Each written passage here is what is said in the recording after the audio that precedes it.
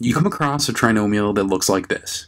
You notice that the value of a, or the coefficient in front of x squared, is equal to 2, not 1, making this a complex trinomial that can't be factored using simple trinomial factoring.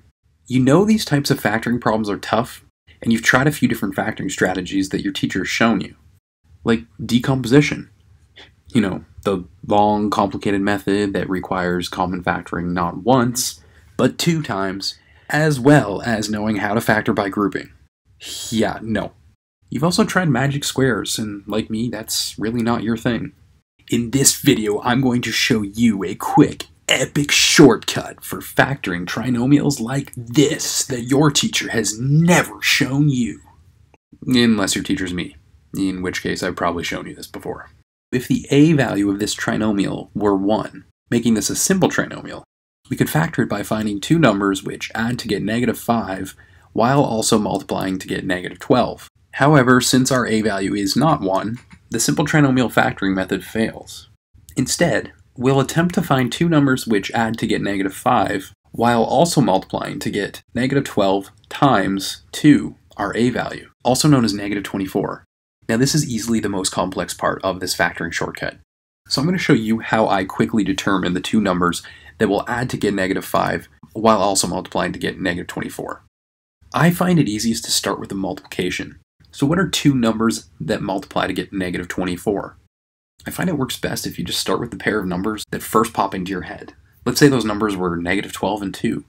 -12 and 2 multiply to get -24, but I could also choose to make the 2 negative and the 12 positive. However, neither of these combinations will add to get -5, so I can throw those numbers in the garbage. Or the green bin. The numbers 12 and 2 are pretty far apart, which makes it impossible for them to get anywhere close to -5 when I add them. So I move on to another combination of numbers that will multiply to get -24. This time I want to pick numbers that are closer together. For instance, -8 and 3. I know -8 times 3 is -24, but there's also another combination, -3 times 8. Again, I'm going to check to see if it's possible to add either pair of numbers to produce -5.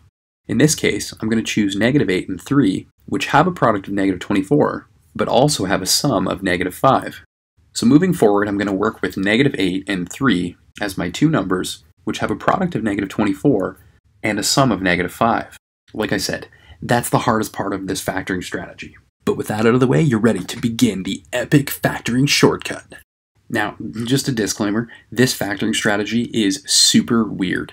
And I'm not going to explain why this factoring strategy works in this video, because odds are, at this point, you probably just want an easy factoring strategy that works.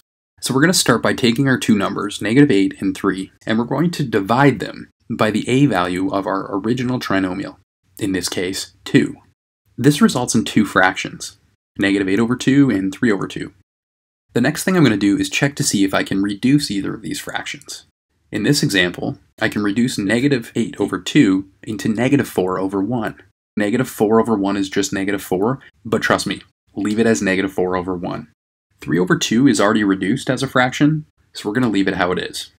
Okay, so here's where things just get super weird. We're going to take these fractions, and we're going to tip the numerator from the left so that it falls over next to the denominator. I know, just bear with me.